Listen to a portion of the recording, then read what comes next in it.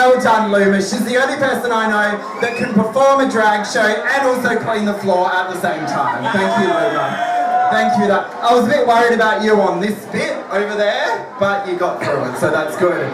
Alrighty, boys and girls, we are going to get off stage. We are going to prepare for our next big show, which is coming your way in about 45 minutes' time.